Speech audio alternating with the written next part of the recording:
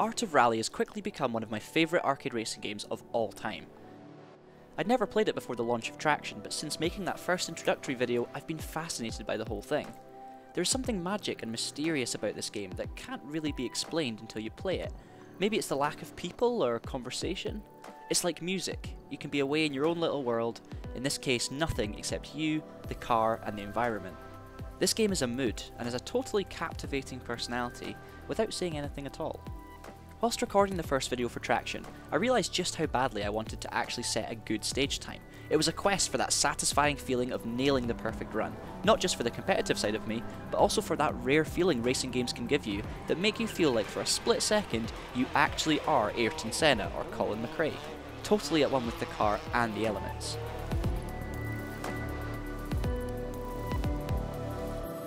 I gave this a go in the previous video, and managed to get surprisingly close to a world record. Yes! Oh wow, smashed it! 246.3. Yes! Top 1%. I ended the recording pretty content with the third place result, but as the days passed I started getting a little bit more irritated that I'd gotten so close without actually taking the top spot. So inevitably, there I was again, determined to become a world record holder on Art of Rally. This is what happened.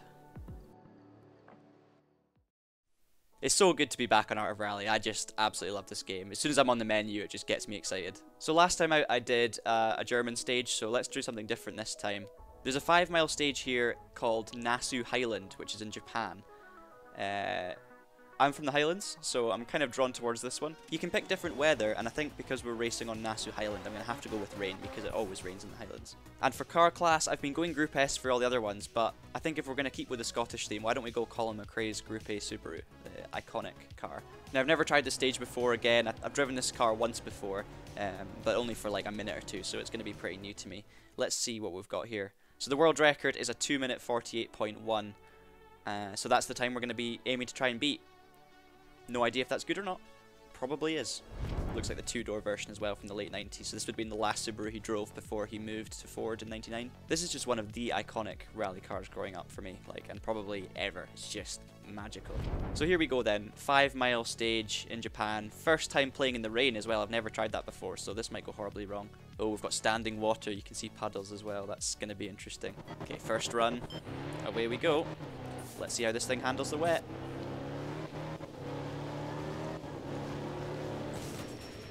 Now this car will be quicker than the Group S in terms of its class because it's the final class actually in the game, so these should be the fastest cars in the game theoretically. This bridge looks a bit like the Glenfinnan Viaduct, only it's a road instead of a railway line. Okay, once again these first number of runs are just going to be about learning the stage, trying not to make too many mistakes, and yeah, we just go from there really. At this stage I was feeling pretty motivated. It had only taken me an hour or so to get within 3 seconds of a world record last time, so surely I'd only need a couple of hours max to bag myself the #1 spot this time round. I was quietly confident that I would manage this without too much stress. Oh, that's a tree. That's a tree. This car is properly powerful, like I cannot push the accelerator too hard at all, and as you can see I'm absolutely all over the place. The wet weather is nice. It doesn't make a huge difference, but it just makes everything a little bit slippier and a bit more unpredictable, which is nice as well. Oh, gone off again. Lots of kind of fast-flowing corners in this stage. Actually, you get into quite a good rhythm with it. There's not too many sharp hairpins, although saying that, maybe there are and I'm just not driving them like hairpins. Field of sheep on the left, that's very Highlands. Hey, buddies. Ow. Ow. Oh, and across the line. Terrible finish, 3 minutes 22. That's a long way off, I'm pretty sure. Right then, attempt number 2. Let's just try and reduce the number of mistakes. Slightly cleaner stage. Still don't know it at all, so I'm not going to really push too hard, but shouldn't have said anything.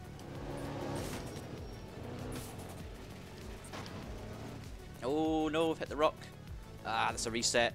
That's going to ruin the time completely. Oh, these puddles are lethal. Just bouncing from puddle to puddle, and it's yeah, when you really get into them, they're pretty slippy.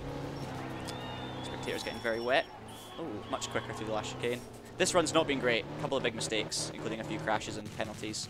I think that's quicker than the last run though. So mildly quicker than the last run. We are up into 50%, so we're halfway up the leaderboard. So yeah, keep going I guess. And so then began the process of chipping away at things and trying to learn as much as possible about how my inputs affected the car's behaviour. I also had a huge amount still to learn about the stage itself. I really need to start paying attention to what corners are where now and try learning it, because I still feel like I'm not really expecting any of the corners. Ah, into the tree, keep it going. I'm still trying to decide whether I should be avoiding the puddles to give me more grip, but driving around them is maybe more of a hindrance. It's really tricky to know. I think avoid them if I can, but don't think too much about it. It's probably the way to go. Oh, and there's another tree. Damn. Too many mistakes in that one. I'm just going to restart and go again. I think the specific aspect I found most challenging at this stage was the constantly changing levels of grip. Whether there was standing water in the braking zone or not had a massive impact on my cornering ability. There were other challenges to consider too, such as dipping a wheel onto the grass and even the elevation changes within the stage. This game does give you an amazing perspective of depth relative to what you might expect from a top-down arcade racer, but it was still tricky to determine exactly how the car would react at the crest of each hill. Give me grip! Oh, no, no, no, no, no. Get it back on, get it back on. There we go.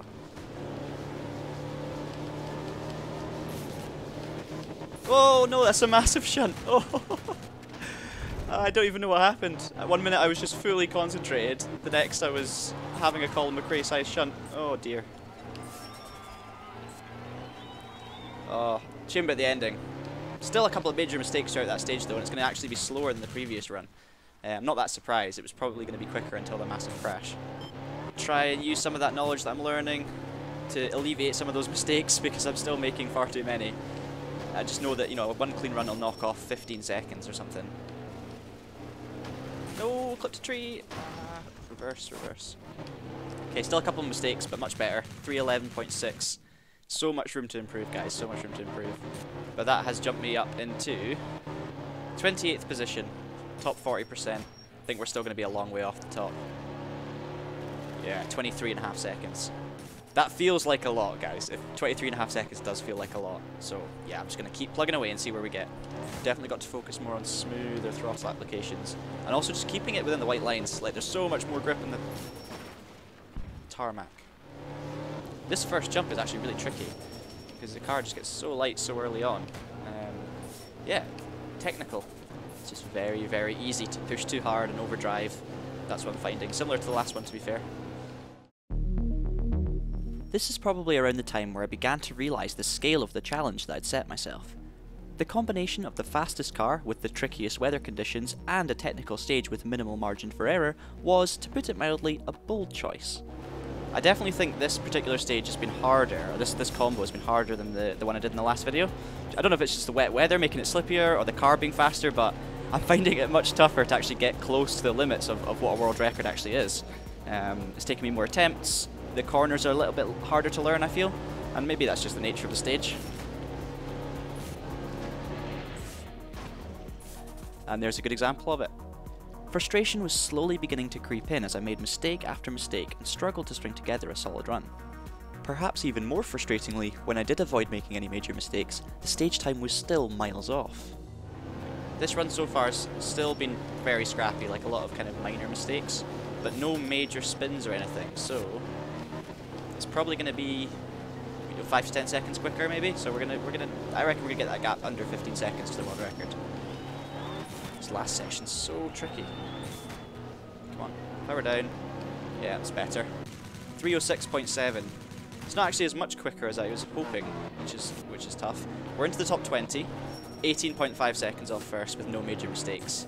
So it's still like we've got to find half a second on every single corner still. You're literally going to have to learn pretty much every corner to the point where you can just get the right line that's going to keep you the speed up the most. Like, every single corner needs to be right. Any little mistakes where you run wide a bit, it's instantly giving you a much smaller chance of actually breaking the world record. And I guess that's what's so fun about the challenge, like you needed to hit such a good stage to actually get there.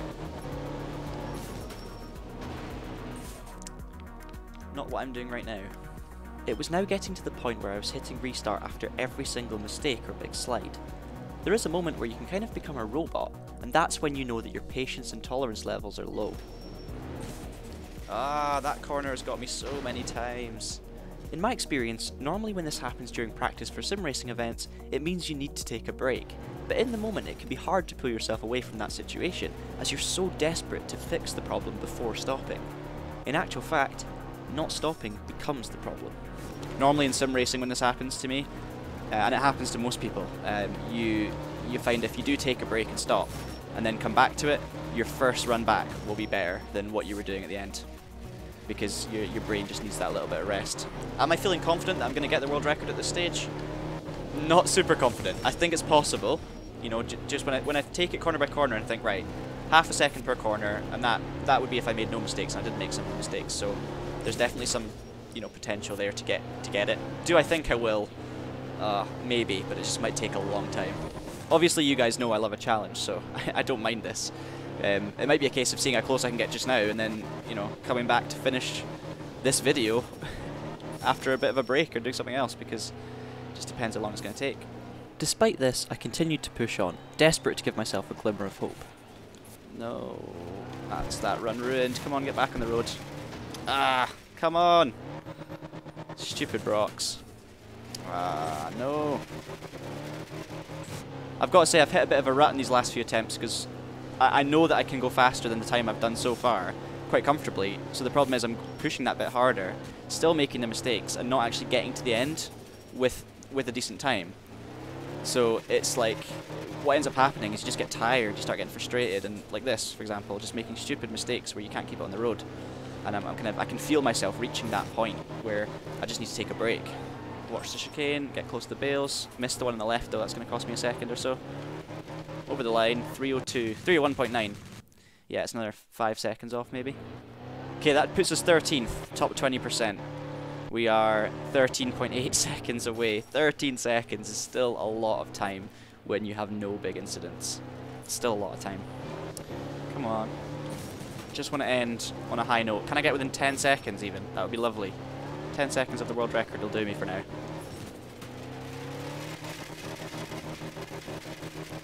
No, it's all gone wrong. It's all gone wrong. I think it's time to give it a rest and finally do what I've been saying. Take a break, go grab some lunch, and I'll come back and give this another try this afternoon. And if I don't get it this afternoon, then I'm going to try again tomorrow. I am going to get this world record. I'm definitely going to get it. Okay, I've had my break, I've had some lunch, I'm feeling revitalized, re-energized, and refreshed. So I'm now going to jump back in. How much closer can we get? I've still got a long way to go, but I just know that a clean run with some speed will be closer, and then it's just a case of refining certain corners. I'm well up for that. Okay, nice and smooth. I'm zen, I'm relaxed, and it seems to be helping. After the break, I was able to reset my brain and rationally focus on the task at hand. I still had some corners to learn, of course, and room for improvement in my driving technique. It's repetitive learning I need to do here to try and learn each corner individually, like that one for example. That's another 2 seconds gone. Oh, that's a nasty shunt. Oh, I'm sorry people. I've totally screwed this one up again. Oh, I didn't even... Come on. As you can see, despite the new energy, things didn't automatically become easier. I was still making mistakes consistently, and still a long way from where I needed to be. I think by this many attempts in the last one, I probably would have beaten the world record, and some by now. With this one, I'm still not got to the line within, what, 10 seconds or something? It's just really hard to back off the right amount, because going slow doesn't mean you don't crash all the time. So it's like, you need to push. It's just knowing the corners. It's just knowing the corners. That corner. Oh, you're getting it confused with the one before it. As the self-doubt began to creep in yet again, I knew that simply hooking up one clean run without any major mistakes would be fast enough to motivate me again.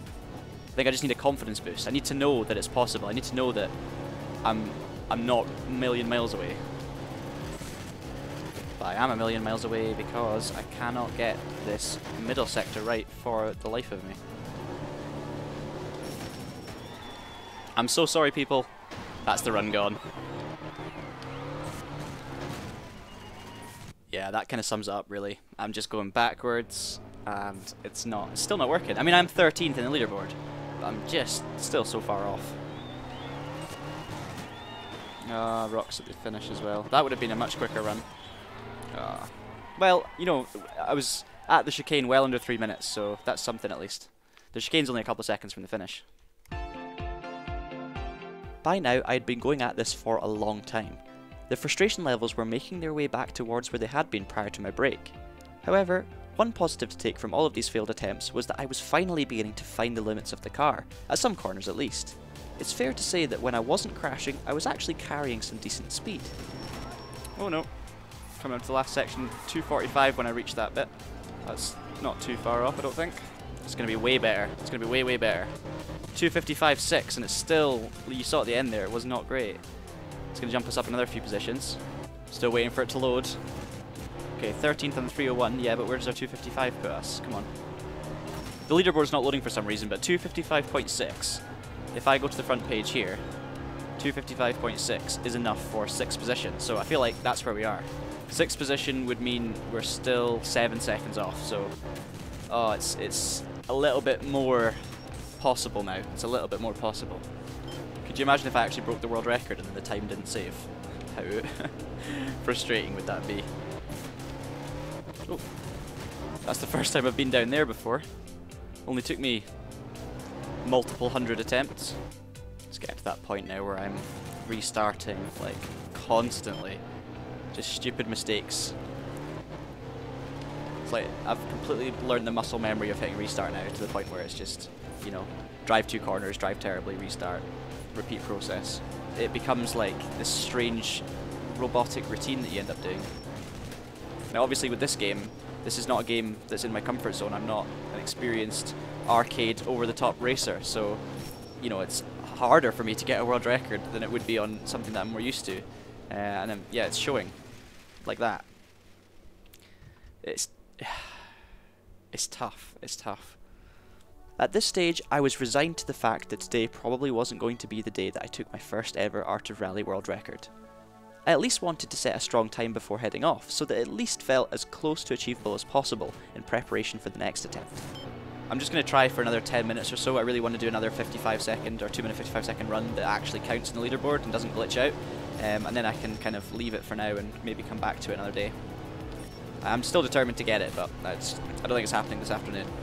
It'll just take one breakthrough, like one really good run, and suddenly I'll only be, you know, 3 seconds off, and I'll have that confidence that just tells me, you know what, you can do this. But until I get that, it's still just gonna sit with me, that frustration. Okay, it's gonna be a PB. 252.9. 252.9. It's still not loading in, which is frustrating. It's still saying 301.978 there. A 252.9 is putting me 4th on the leaderboard. I'm only 5 seconds off. Less than 5 seconds off now. It's getting closer. Obviously, the faster you go, the harder those small amounts of time become. But yeah, it's there. I still think it's possible. I really do. Sadly, the leaderboard was still broken, so I rebooted the game and gave it one last go to register a time.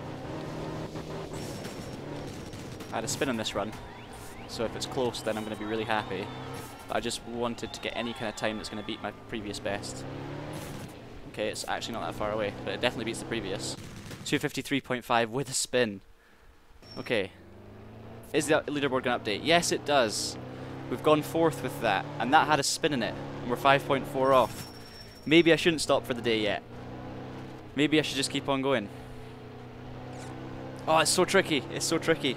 That was the glimmer of hope I needed to be like, you can do this. Like, you can definitely do this. Now that I know the leaderboard's fixed, I'm gonna just, you know, try 1 or 2 more. What harm can it do? But inevitably, I had reached my limits for the day. It was time to call it quits. Nah, it's all gone wrong. Yeah.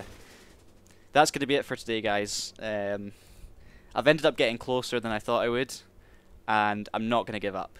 I just need to do something else. And I will get this world record. I will get it. Just don't know when. So I ended the day 5 seconds away from glory. It was time to reset and fully recharge. Tomorrow, I was going to get that record, no matter what it took. I know I'm so close, but it's so hard to actually get that time in. I am a broken man at the end of my tether now. Oh my god, I'm gonna do it! I'm gonna do it!